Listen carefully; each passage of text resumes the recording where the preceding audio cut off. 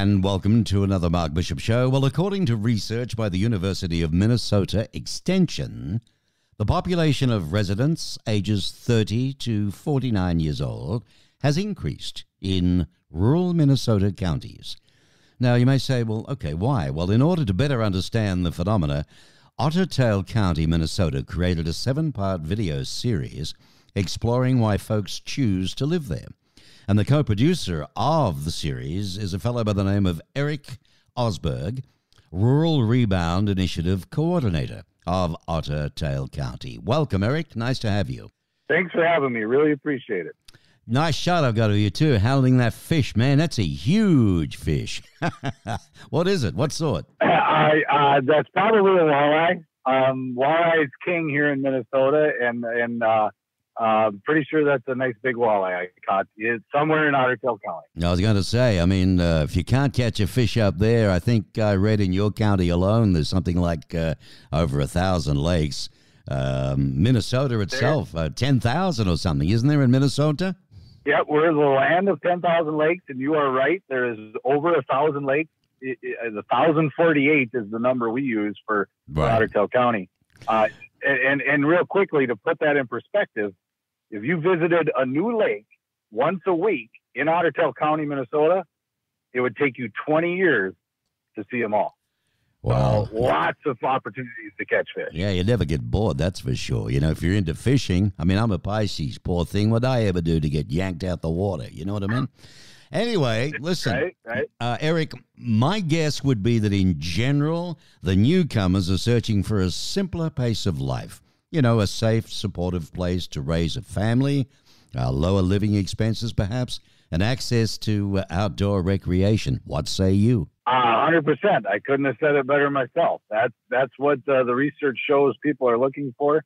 And you know, once you reach that 30 to 50 years old, right? You've been, you know, whether you grew up in a rural place or not, you're now caught up in the hustle and bustle and the rat race and all that stuff that goes along with it. At some point, you decide, you know what, there might be a better way.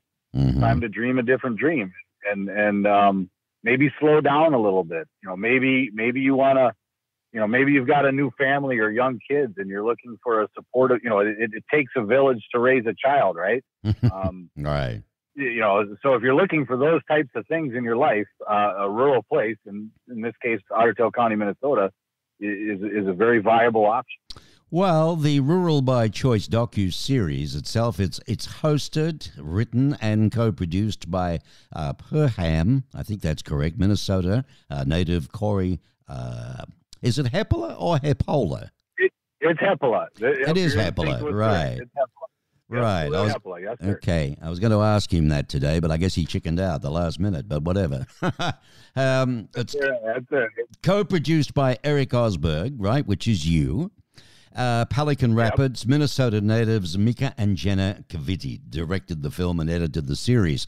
This sounds pretty good series called Rural by Choice. So where am I going to be able to watch it? You can watch it at ruralbychoiceotc.com. We have all of it's a 7-part video series, and so we have all the videos housed there on our website, ruralbychoiceotc.com. If you're on YouTube, you can just search for Otter Tail Lakes Country. All 7 videos are there as well.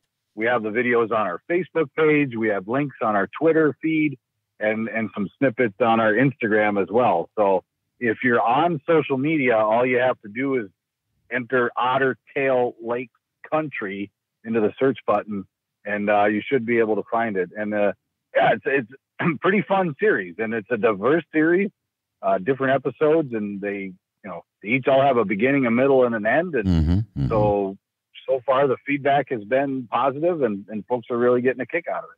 Am I going to see a lot of otters? Yeah, well, no, you're not going to see as many as you might think. That's a good question. Next time we should load the show with otters. I will say this: one of our, as far as our tourism marketing goes, we have an otter puppet, and so we do use an otter puppet quite a bit in a lot of our other marketing materials. Okay, not in this series though. But yeah, there's plenty of fun with otters to be had. So, you know, we joke about people just uprooting and leaving and all this jazz, just moving from the cities and all that. I mean, it's not that easy, really. But the big extension today is the fact, yes, there is an internet. And if you can make a living off the thing or you can work remotely and so on, I guess there's no reason for one not to consider going to a place like we're talking about here.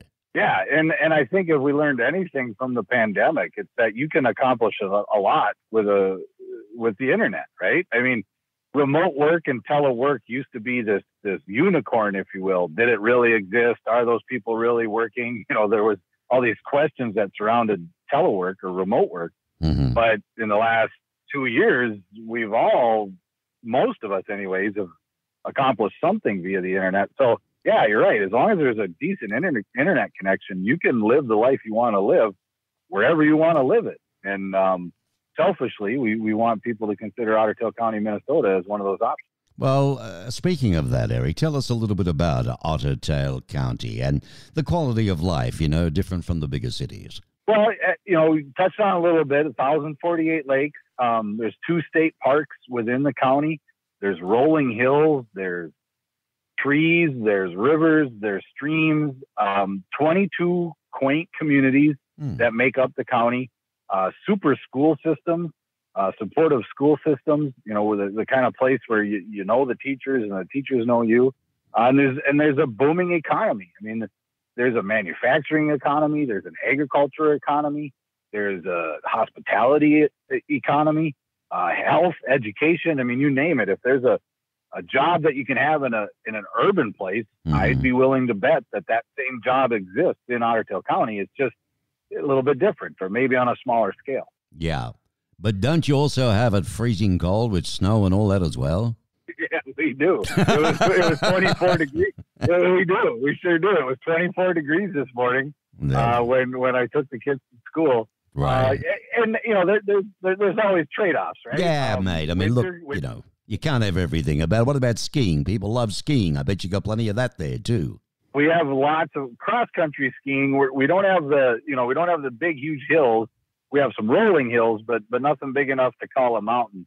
But cross-country skiing, snowshoeing, going for a walk in the woods in the winter, ice fishing. If you've never been ice fishing, that's an experience. You know, the lakes freeze over, and you go out and you cut a hole through the ice and you try to pull a fish through it. So yeah, you do have to have a hardy soul, right? It is going to get really, really cold in January and February, especially. Well, but the 4 seasons, you know, 4 seasons are something special. Well, I've seen plenty of, you know, videos in my life with the ice fishing business, and that's quite unique in its own way. You know, as long as you don't fall in, I guess. Rural areas, you know, they've changed a lot in the last decade, haven't they? They have, and I think, you know, you kind of touched on it a little bit. The internet has been a big part of that change. You know, when I grew up in a rural place, we were pretty isolated. There wasn't a lot of connectivity with the rest of the world, and you know, my kids are at the push of a button connected with whatever they want to be connected with, for good or bad. But it you know, from an economic standpoint, that opens a lot of opportunities up, and you know, the rural places are getting more diverse. One of the episodes of the docuseries, episode 7, is all about diversity. And Pelican Rapids, Minnesota, which is a small town, 2,000-3,000 people, is as diverse from a population standpoint as Minneapolis, St. Paul, as far as the school district is concerned. Right. And so it has changed, you know, over the last decade, over the last 10, 20 years. And, you know, again, what we're really trying to do is to combat the narrative that rural is dead or rural is dying. Rural is changing, and we think it's changing for the better. That's good. That's good, because it puts a whole different slant on it. I mean, I'm talking to you from the warmth of the desert here at Tucson in Arizona, but the reality is I come from a country where we've got a lot of outback and plenty of space to do your fishing and God knows what else, you know. But I'd love to see your neck of the woods. I really would, but I probably wouldn't go in the winter. I'd like to go in the spring or the summer. I believe you have beautiful summers there. And it would be nice to do it, but, you know, it'd be really great. I'd love to get an RV and go camping. The missus, though, she only wants to camp at the Hilton, you know what I mean? You got that sort of business. I hear you. First class or sleep in the street. Well, once you watch the video series, even if you just watch episode 1, you'll get a pretty good idea of the beauty that the area has. Fabulous. Jenna and Mike at Kavit, you mentioned them earlier. They did just a wonderful job with the filming and the editing, and it really reflects the area at a level that we couldn't have anticipated. It looks like $1 million.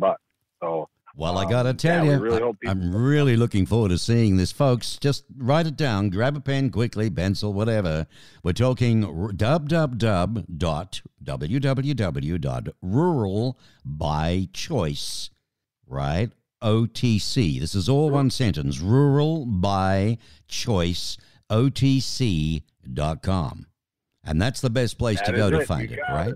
It's all over the joint. I'm really looking forward to the series. Good luck with it. You never know what may come out of this for you, Erik. Appreciate you taking the time away from your fishing to have a chat with us, mate. I appreciate you, sir. Bye now. Catch you later. Bye-bye.